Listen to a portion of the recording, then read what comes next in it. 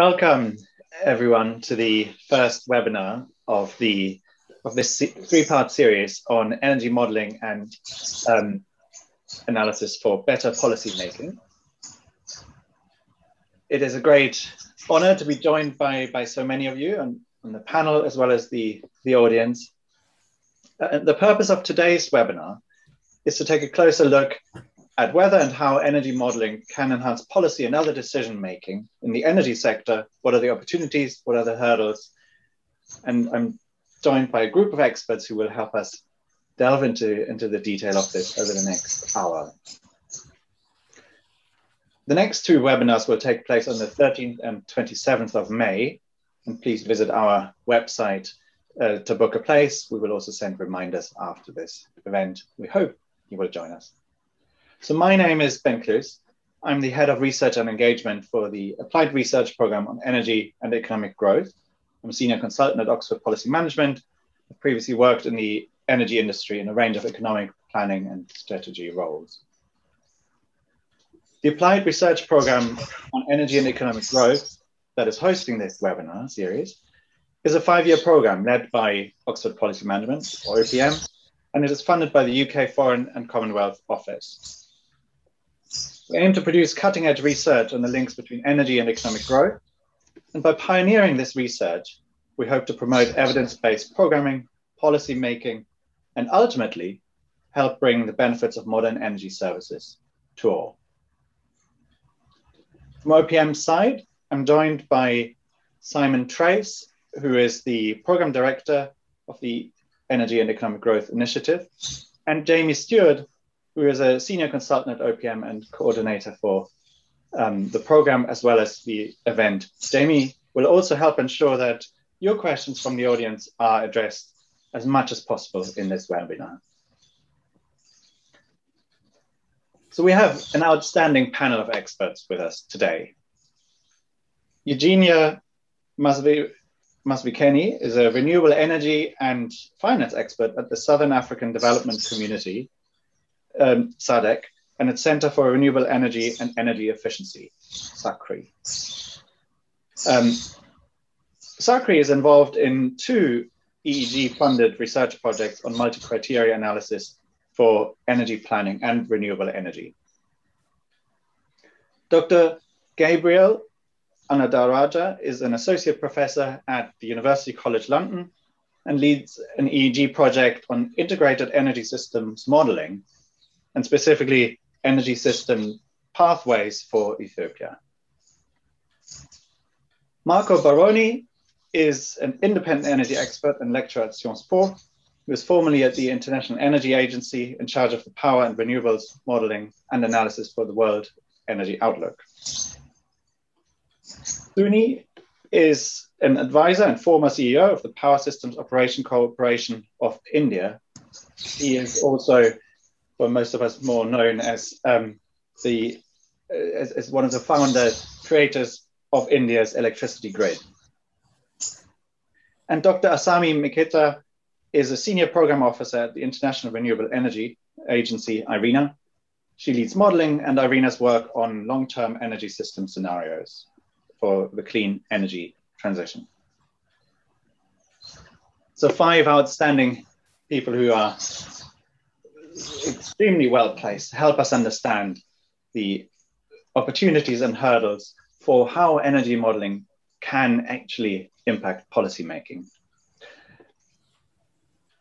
We want this to be an interactive webinar as much as possible. So while you, the attendees, are not visible or audible, please ask questions. You will find at the bottom of your screen a Q&A function.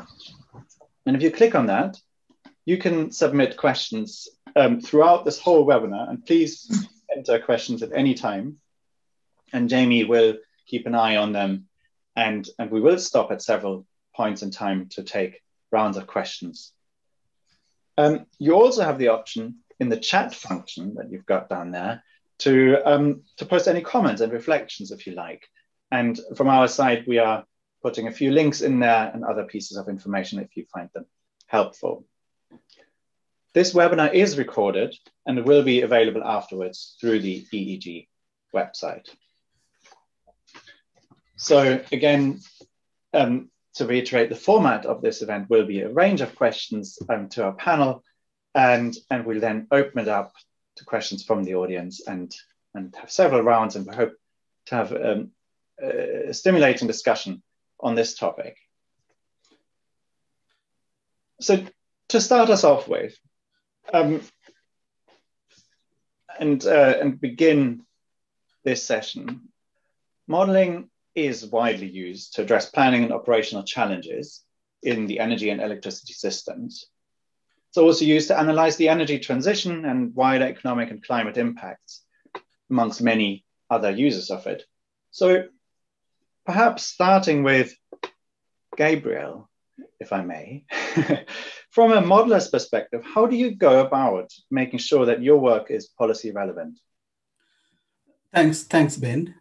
And it's an important question, actually, when you are doing the research that leads to developing a modeling tools or any report that produce scenarios that are applicable for different countries, to make sure that the tool developed as well as scenario developed are relevant to the countries and could be in the policy process.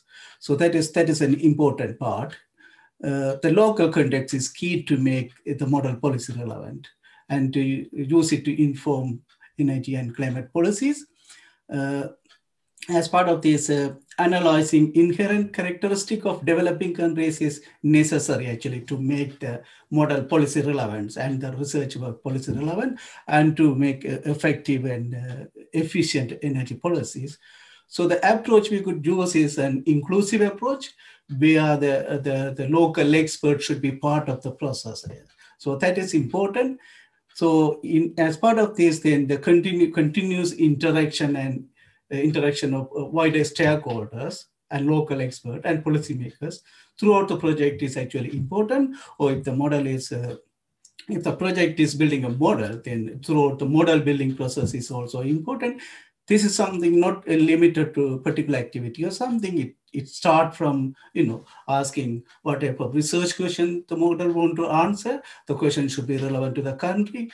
Then if you are focusing on demand projects, and that should be relevant to the country. If you are talking about model structure, that is key, actually, in this. If you want to make the model policy relevant, the structure is important. If you see, for example, if you are developing a model for Taiwan semiconductor industry sector, then semiconductor industry is key.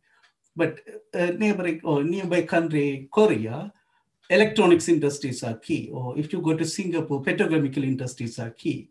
Or if you see Ethiopia or residential sector, injera making is unique there and key, and account for substantial amount of energy consumption. So when you develop a model for a country, this local context should be there. The model structure should actually represent it. And then, what type of existing past and present and future energy policies and government commitment, whether can you actually incorporate them into this? And also, if you are considering technologies, are they relevant? What type of level of diffusion is possible, build rate is possible, and whether you are talking about, regional level or local level, energy trade, energy availability, all these should be local context and should have the local knowledge and should be incorporated in it. And the most important part on this Asami, if you look at this from an international agency perspective and the modeling you do, how do you see this? The context is clearly different. The audience is different to a specific research country study like Gabriel was talking about. Yes, thank you very much. So maybe let me explain where I'm coming from. So we support our member countries with renewable ambition in the broader context of energy transition. And the role that I have at IRENA, specific role that I have at IRENA, that involves supporting our member countries with improving the renewable energy representation in their long-term energy planning activities. And that covers not only the methodology of energy modeling, but also the governance of planning. And also we support building institutional capacity through training. And my insights are not really coming from the modeler's perspective or the decision maker's perspective, but we are somehow in between. And my insights are based on IRENA's engagement with mainly government planning offices in different countries. And for example, we have been organizing the network of energy planning offices to facilitate exchange of experience using the scenarios for policymaking. So we collected a lot of insights through this. And what is, I think, important is that so IRENA is actually organizing this network under the Clean Energy Ministerial. So this is a government initiative. And when we thought of creating such initiative, we were thinking of like focusing on modeling, and then like how modeling would be supporting the policymaking, exactly the question that we are talking now. But then as we discussed with many government planning offices, it turned out that actually the mental model that they initially had, that modeling supports directly the government, like policymaking process, was not so much shared by the government officials, but rather it's more like the modeling is creating the input to the scenario, and scenarios are the main input to the policymaking. So in the discussion, we decided to focus on more on the scenarios aspect. And as just colleagues just said, institutional aspect is very important, because it's modeling is one, but it's really like institutional framework that are surrounding it is very important. And maybe I just want to highlight one main learning from this exchange of the planning officials is that when we present, when modelers or when modeling results that are formulated as scenario are presented to the decision makers, it's very important to really clarify what are the purposes of scenarios, because this is often very much confused by the people who are not really in the modeling business. And in some context, scenarios are used to somehow project what happens. And other times scenarios are more to explore the extreme cases and to explore the uncertainties so that the government can prepare for this. So that's one way. Or the other type of scenarios are more like to raise ambition. Other type is more to build consensus. And sometimes we just backcast from the targets. And different ways of using scenarios are somehow model builders have good understanding of what these models are and what these scenarios are, but this is very often not very communicated well to the decision makers. And that has been always highlighted as one of the important aspects of how the models and model results which are formulated as scenario can be helpful for the scenario for the energy planning government decision making. You touched on another issue there, which is almost this question: are the results of the models, or is it the process of modeling that's more important to policy making? And Marco, I was wondering, from perhaps with your former IEA perspective, but also as someone who actually teaches future modelers, what's your perspective on that? You are on mute, Marco. Many thanks. That helps. Thanks a lot. It's a very interesting question, and it's very interlinked, by the way, with the previous two ones. And I have to say I agreed with many of the things that were said by my colleagues on the panel. Now, I would say the most important is to be able to answer in the right way the policy question. So modeling comes as a help to this to be able to answer this question or these questions. I think that is there is no doubt. Modeling cannot be more important than the answer cannot be more important than the question that you're trying to answer to. I think that the point that Asami made about different scenarios is absolutely important in this respect. It's exactly showing you can build a number of scenarios, but effectively showing where you're going and where you want to be going, and see where are the gaps and how you can fill the gaps with which type of policies is a very important part. Being able to estimate how the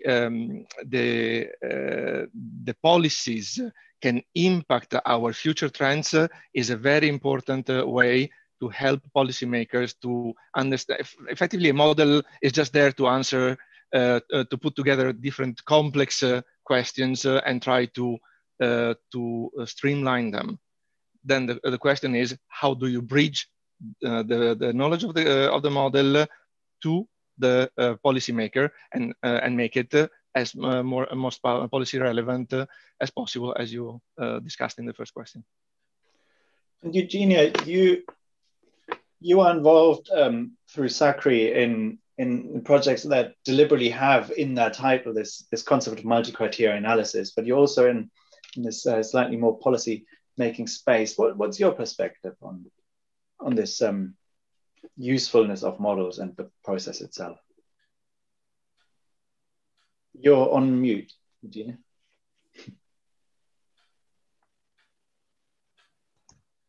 Sorry.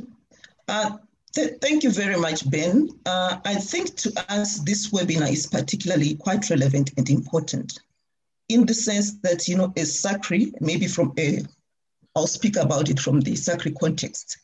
We are a grouping of 16 SADC member countries, and we fall under the SADC Secretariat as one of the 3 implementing agencies who work alongside the Southern Africa Power Pool, and we also work alongside the RERA, which is our regulatory authority entity. So you find that together we do quite a lot of modeling work, and this is really based on trying to support the policy aspirations of SADC and the SADC member states.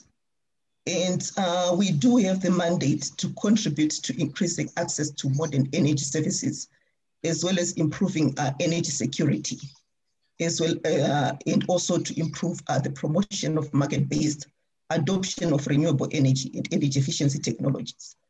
And you find that this is also based on what the national development plans for the 16 SADC member countries are trying to do and talk to. And in as much as they feed into the SADC industrialization policy, as well as integration in terms of ensuring that there's energy access, and also to ensure that access rates increase in these SADC member countries. So we really realize that there's a symbiotic relationship between policy making and modeling. And the way we do it in SADC is it's really through a participatory, interactive, collaborative approach based on the policies that we have in the region, and in as far as they link to the SADC umbrella policies. Thank you. And how you are more looking at this, I suppose, from a policy making perspective and actually framing the decision process. What has been your experience in using models, either in the India context or more broadly? So, thank you first, and scholarly panelists. I am a hardcore practitioner. So let me start with, first of all, as a system operator, I was a system operator before becoming the CEO. You can't touch system, power system, you can't smell system, you can't look at the system. You can only visualize it. And we have learned to grow with the models. We have only to visualize power system through models. I remember during 70s, we used to have a network model, miniature physical model, and do the simulation to feel the system. So there is no option but to have a model. And when we say policymaker, we are basically meaning decision makers. So even if I am in a, let's say, today I am in charge of the system, I have to take decisions. And I have questions and questions in my mind. And how do I get answers? So that's where the models are. And when we extend, of course, it goes to energy and so many other things. So modeling is essential, but we never realized that it was so essential because we lived with the models. That's one part. The other part I would say is that, yes, models does not really mean mathematics or computers or other things. The end user has to have a feel of the model, whoever is taking decision. So whether how validated is the model, how much I can rely on it, and is it overcomplicated? Is it oversimplified? Is it answering my questions? Do I have confidence in the answers which the model gives? These are the things which comes to the mind. But over the period, this faculty has so much matured that we take it for granted. And the models are pakka and we get the answer for it. But as we go along, I will explain in my rustic way that how do I feel as a decision maker about the models and this entire faculty which has developed over the years. But issues are many with the models as a practitioner. How updated is the model? Is it answering my questions with the kind of accuracy which I want or the precision which I want? And the assumptions which it has taken. The answer of a model will be as good as the assumptions. So the assumptions part is extremely important for us. And then when we talk of a big model, let's say all India model, keeping it up to date is a challenge. So I will talk about it in the subsequent rounds, that how to keep it up to date while we keep on improving the model, but we have to keep on improving the data which we are feeding into the model, particularly if it's time series, how from bottoms up the model is kept, how do we stitch it at the international level.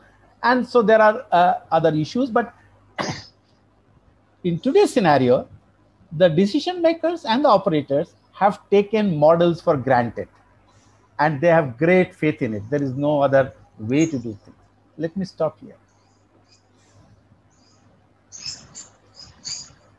Does someone from the panel have a perspective on or response to some of these? Gabriel.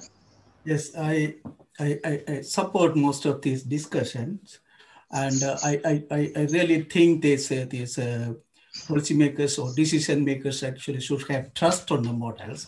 That is where this quality assurance is important, actually, to make sure the model is, model can contribute to the policy. But on the point on this, decision makers have great faith on models. That's not probably my experience with, few interaction in developing countries. The question is, whether these decision makers have enough knowledge on these models, and whether do they actually trust the models, and also the local researchers. So, the country, like well-developed countries or emerging economies, and also in terms of modeling, very wealthy modeling countries, probably the decision makers have faith on models and modelers, but that is not the case in each and every developing countries. That is where we had to work a lot with the policymakers and decision makers to provide them some kind of or level of knowledge on what models can do, what type of questions model can answer, and the process that we do, and whether they should be able to trust it or not, and how effectively we can actually communicate, the outcome of the model and the usefulness of them for the policy relevance are actually important. I think still there is a big gap between these policymakers and modelers in terms of understanding.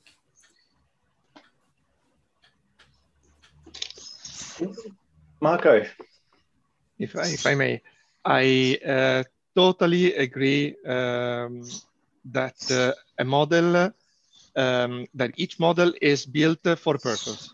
So trying to use a model to answer questions that it was not designed for is not going to do any good until you upgrade it, change it, adapt it to the new situations.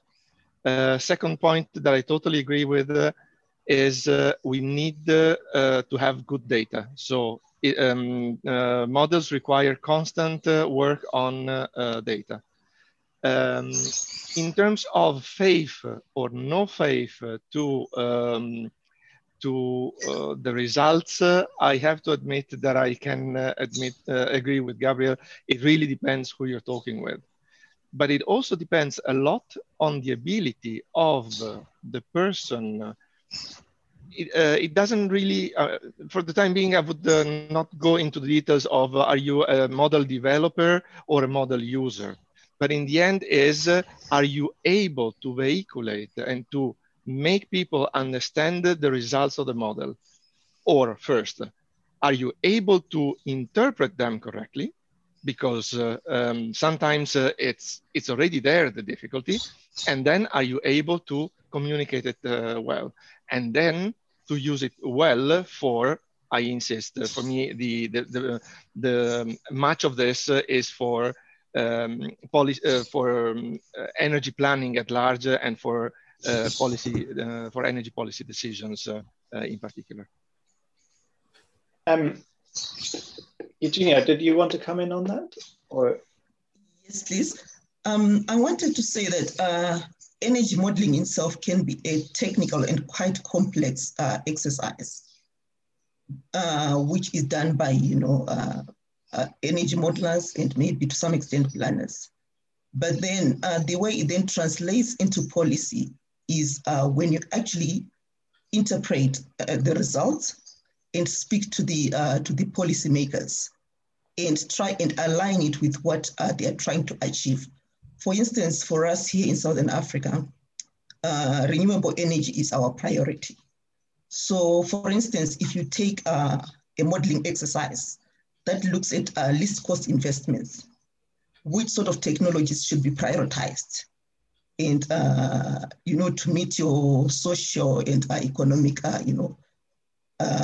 targets and energy access targets, then if these things speak to what the policy makers want to hear and you make them part of the process, you find that there is better and more acceptable uptake of the modeling process. It also generates some interest in as far as they'll be interested in knowing, what really goes on in the process. Thank you. Jamie, I think we've got at least one question from the audience that relates. I don't know if we have other questions. So attendees, please keep posting questions and answers as you see fit. And if the Q&A function doesn't work, there's the chat function as well.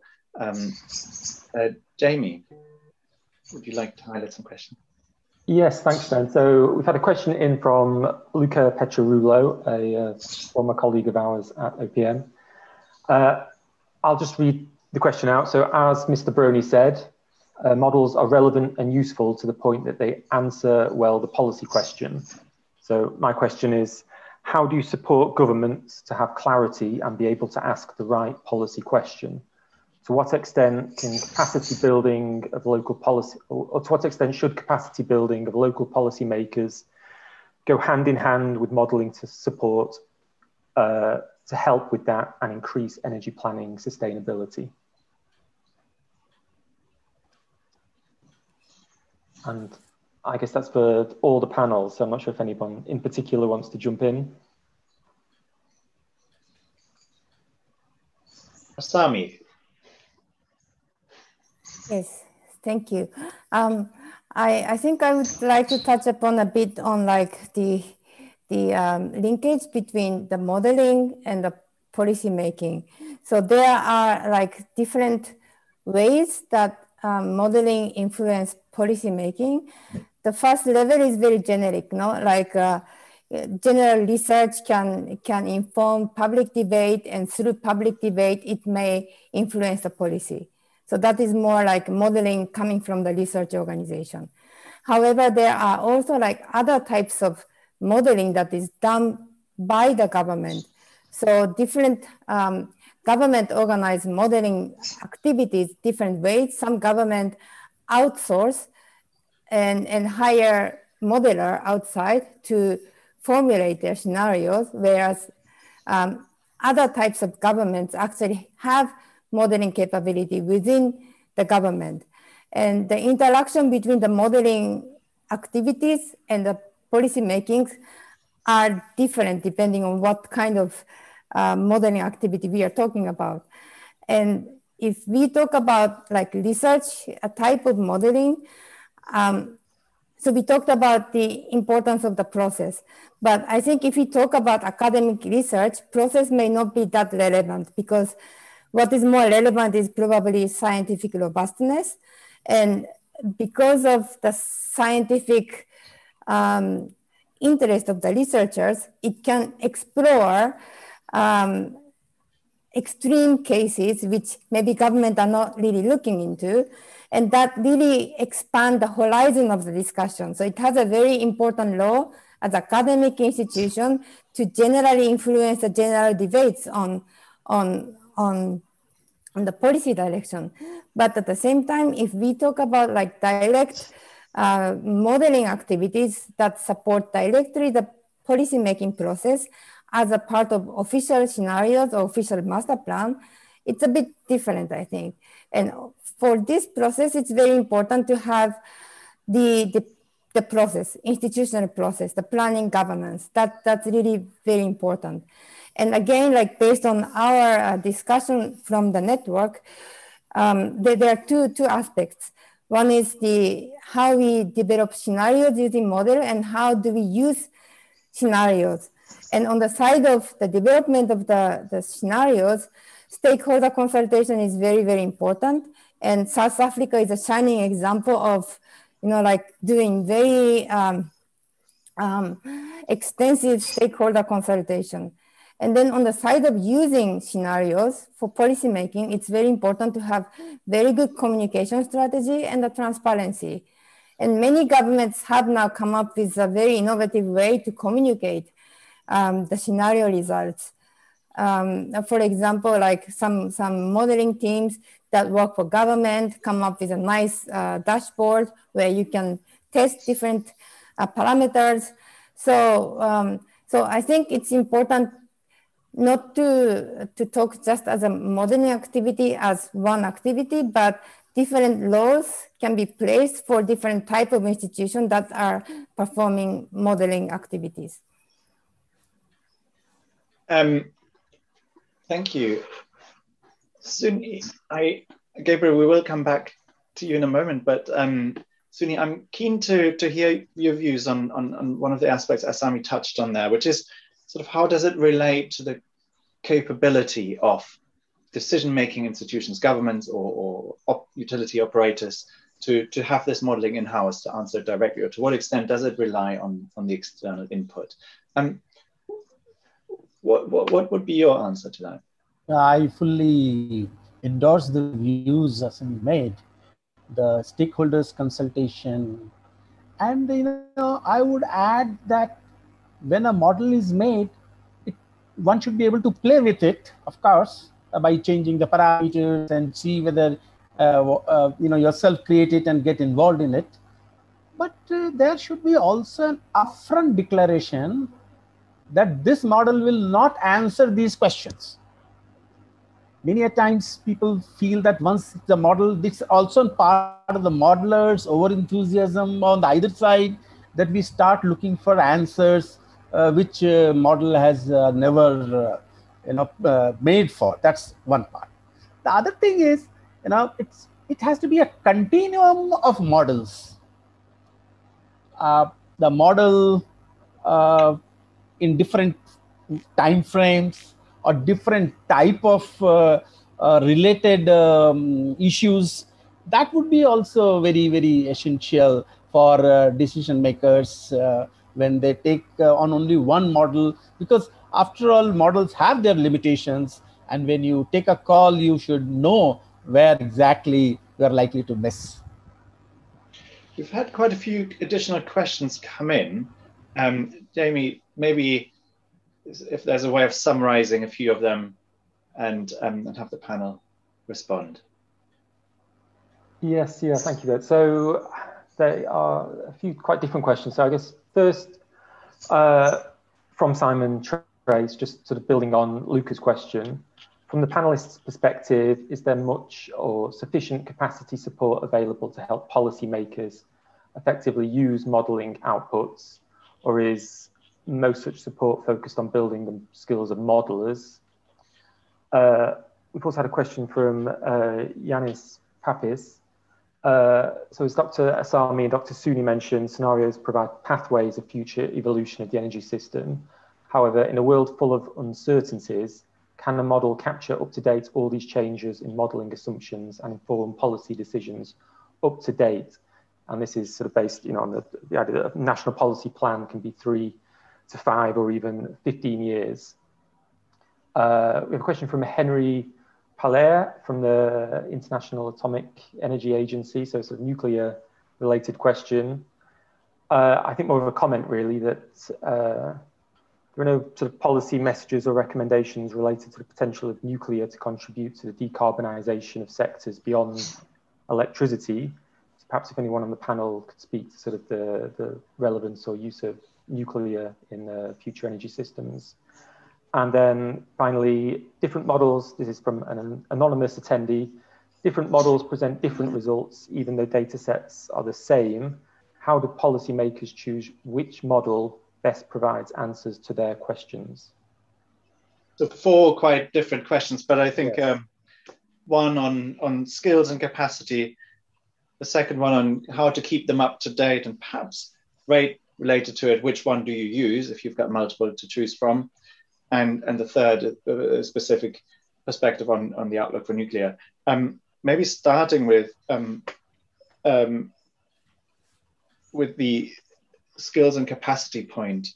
Who would like to have a go at that? Ben, can I come in? Yes, please. Thank you.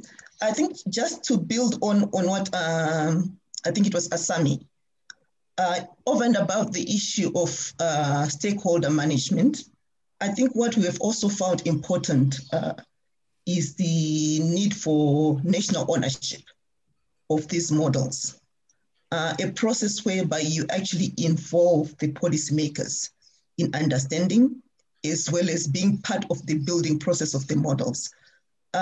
We have found that availability of data tends to be, a constraint. So the way we are trying to do in Southern Africa is trying to help countries with capacity building in terms of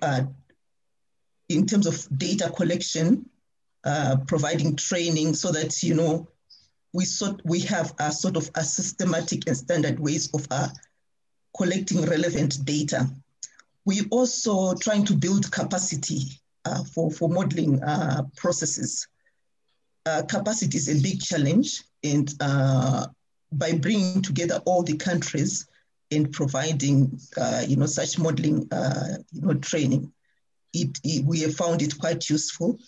Under one of the projects that we are running that you mentioned, we are looking at accelerating large-scale renewable energy deployment in Southern Africa and trying to bridge the analysis and application through decision support tools. So through these decision support tools, we are really helping member countries in terms of building models and seeing how they contribute to explaining policy questions.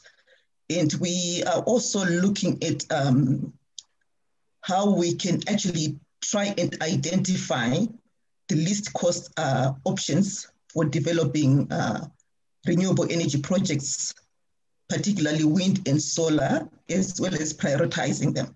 So you find that we really have to involve them in part of, the capacity building process, because there's a skills gap.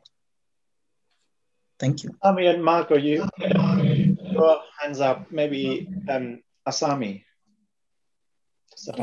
Yes, thank you. I fully agree with the importance of the ownership, because without ownership of the planning skill, it's very difficult to keep the plans updated, keep the models updated.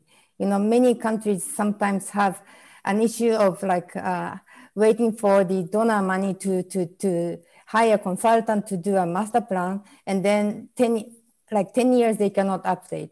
And it's very important that the country own the planning skill. And in this connection, I am aware that African Union Commission is now starting a continental master plan development that includes comprehensive capacity building together with the 5 African power pool.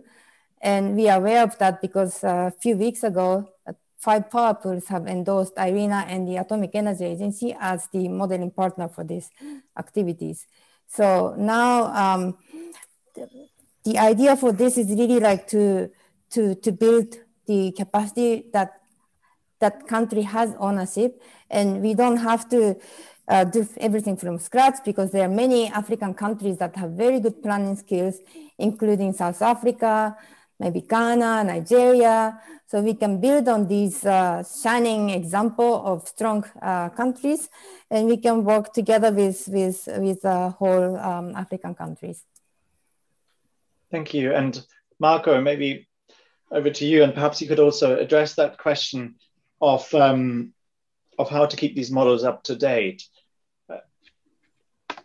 With big pleasure.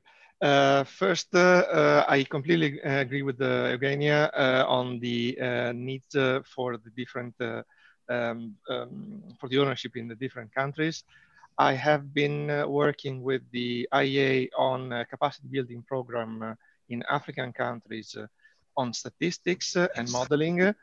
And I just wanted to offer one additional thought to all the very interesting one that Eugenia said, which is a need also to coordinate the different parts of models that you often have existing in a country, but where different ministries or different entities are not coordinated enough or don't talk enough. So the need to share common knowledge, a common database, a common understanding. So with all the links of the different sectors, I think was one of the big outcomes of this training that I was involved with.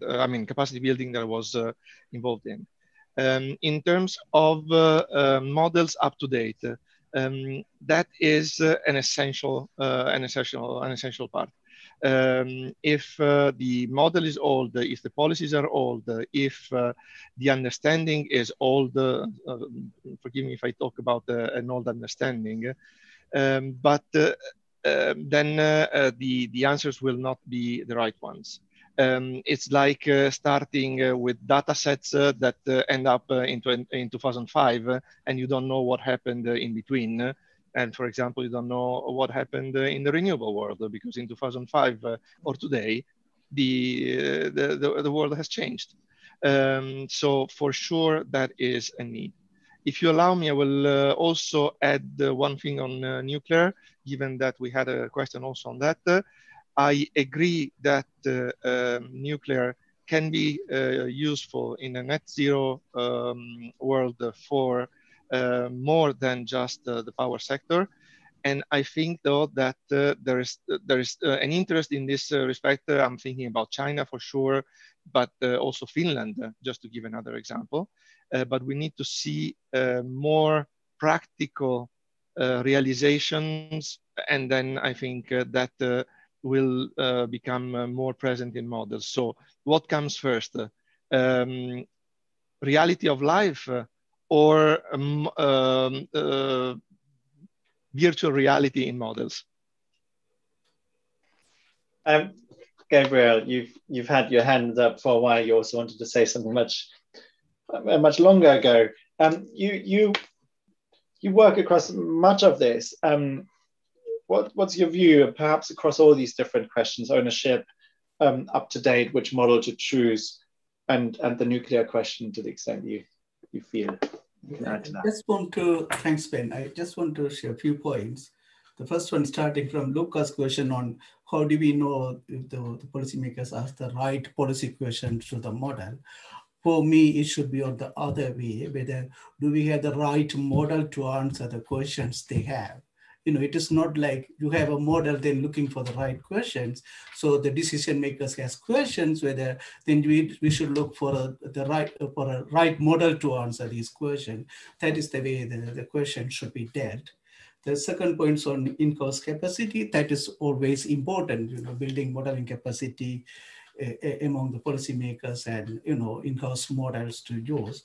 But it's equally or even more important is building research modeling capacity at research institution, then actually making sure that these researchers and policymakers works together, because it's government institution always will find actually to keep the model up to date, version control and all. So the continuous support should be given to research institution, and gap between this research institution and the policymaker. So the decision maker should be reduced and they should interact continuously.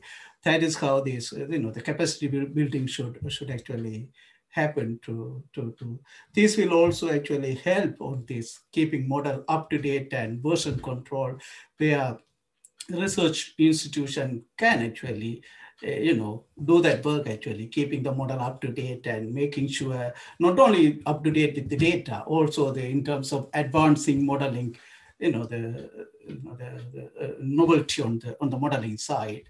So that is actually key.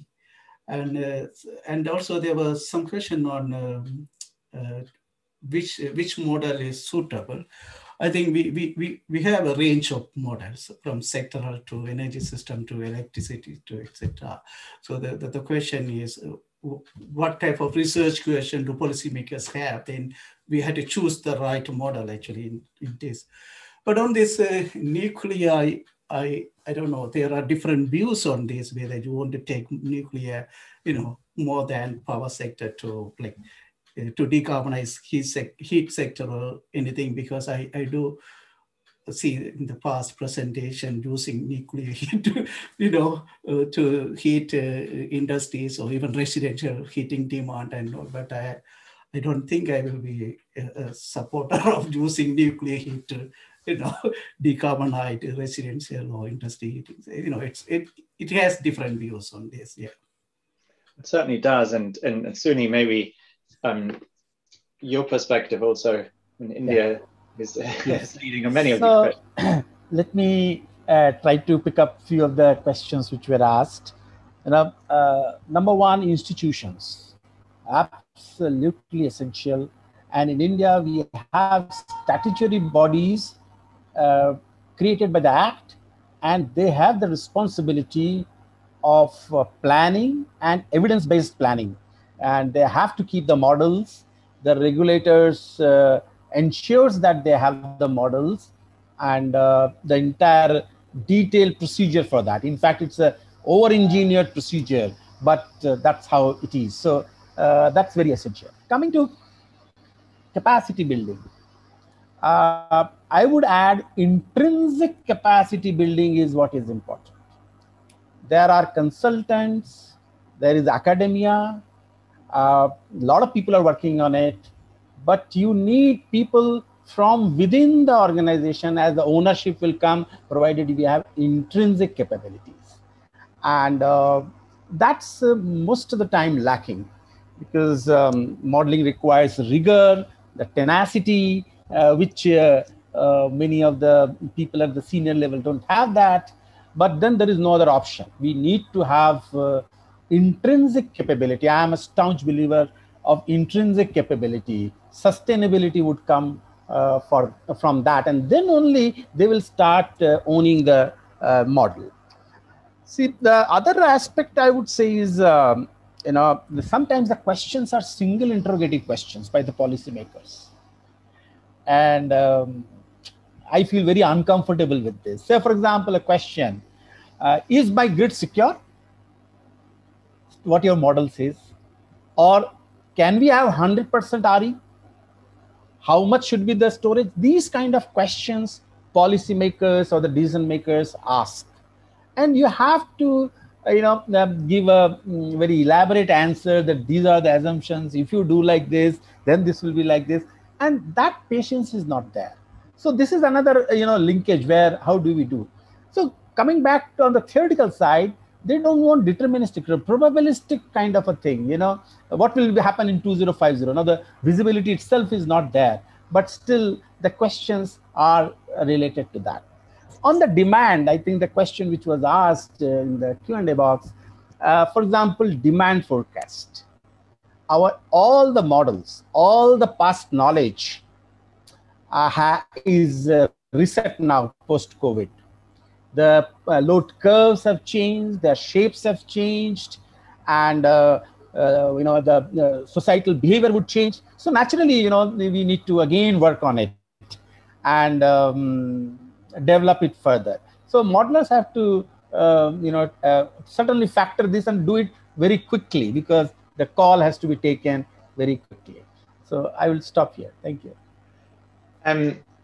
We have a very nice final question appearing here, which is it possible that sometimes decision makers are not asking the important questions? And therefore, what is the opportunity here? I think that's the opportunity side. One other bit that I would be very interested in is related to capacity, and it's one that's very much on my mind if I look at my own energy experience, as well as much of the community that we work with as a research program, but across the board, and it's the gender aspect.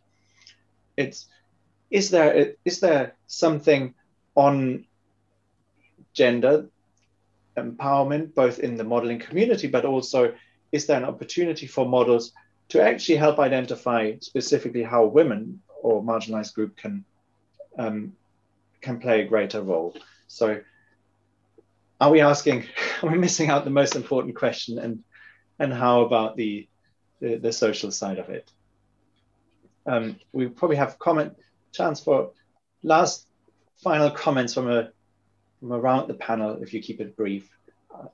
Otherwise, I may have to cut it off.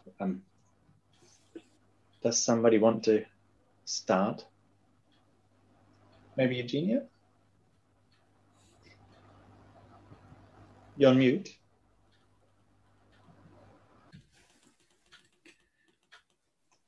Sorry, thank you. The way we do it for our 16 regional member countries is just to make sure that in everything that we do, we streamline gender, especially on capacity development. That, we make sure that there's fair representation across all countries and across both gender.